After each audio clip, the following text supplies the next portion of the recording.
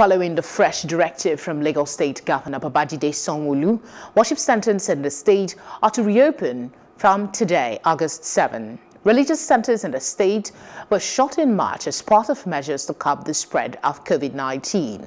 Joining us now live from St. Peter's Catholic Church, Ajao Estate, Isolu, Lagos, is Jacinta Obiuku, Plus TV Africa correspondent. Thank you very much for joining us. So today is the day for resumption of churches after 4 months. What is the atmosphere like where you are?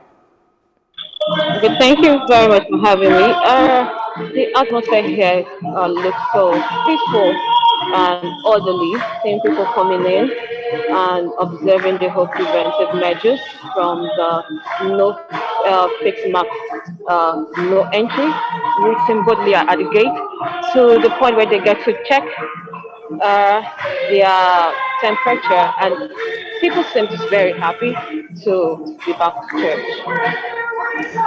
What is the level of compliance? I know there are protocols already in place in churches. What is the level of compliance by the church to the protocols set out, and the level of compliance by the worshippers who are coming in? Okay, I forgot to mention that I'm actually at St. Peter's Ajao Estate Catholic Church, and the level of compliance seems to be a good one. Like I said, from the gate you don't get to enter without your fixed mark, and you get to the point where you get to be checked, and to the point where you get to register your name, so to attest the number of people in the church. And you could as well see the seated position, like very separate from one another. It's not like as business, the usual business before.